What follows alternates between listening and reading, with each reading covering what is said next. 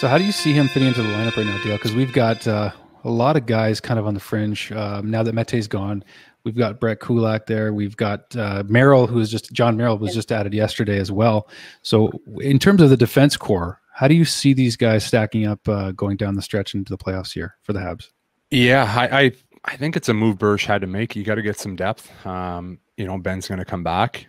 I don't know what the timeline is on him, but when he comes back, hand injuries are really finicky. Look at Jonathan Drouin when he came back. I know he came back. He was playing for 2 months, and he was telling me, "Man, I still can't really stick handle. I still can't really do anything." So that's a really delicate thing. So, when I look at the D pairings, I don't want to say Petrie hasn't played as well when he switched away from Edmonton, but I think he was playing his best hockey that we've seen him play when he's playing with Joel. So I think that's a combination that we got to get back to.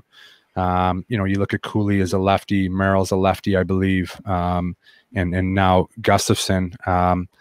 It's going to be interesting to see the combinations they put together. I think you got to get Merrill and Gustafsson into the lineup and see what they can do and playing with some guys and see what works and see what doesn't. The way I look at it, I think, as long as Montreal absolutely doesn't tank the last bit of the season here, I think that they're a lock to make the playoffs. So, you got to find combinations that work right now. So it's good to play around with some things.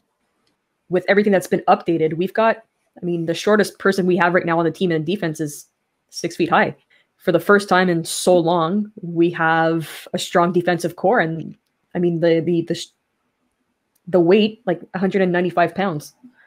That's the smallest that we have. So it's going to be good for the first time to have some weight and some height at defense. Yeah, I think when you look at the way they're going to have to play, that they're not going to outscore anybody in the first round. They're going to need Carey to come in and absolutely steal some games. So, you got to make it hard on guys. You look at the Jets, you look at Toronto. When I watched the game on Saturday, you got to find a way to slow down Winnipeg. It was like globetrotting through the neutral zone, just flying around Montreal. So, when you get these big, strong defensemen, it's hard to play against. You get into playoffs, the refs kind of let things go a little more. There's a little more clutch and grabbing. It's a little more physical. So you start to turn a series. You're obviously not going to outskill anybody. You got to find ways to win 1-2-0 games, have Carey stand on his head and try your best to take away all those second chances where teams are bearing rebounds and stay out of the box. Don't let teams on the power play. And I think that's going to be your recipe for success when you get in the playoffs.